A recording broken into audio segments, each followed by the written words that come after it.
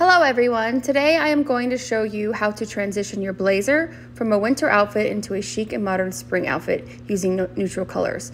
First, let's start with the winter outfit. We have a classic blazer in a neutral color paired with a sweater, pants, and boots. This outfit is perfect for the colder months, but how do we make it work for spring?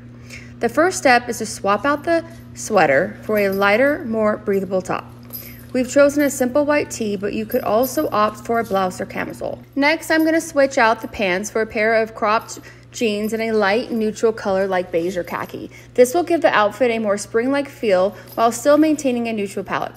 And finally, we're going to swap out the boots for a pair of loafers or mules, and these shoes are perfect for spring as they're comfortable and easy to slip on and off. And there you have it. With just a few simple swaps, you can take your classic blazer from a winter outfit to a chic and modern spring outfit.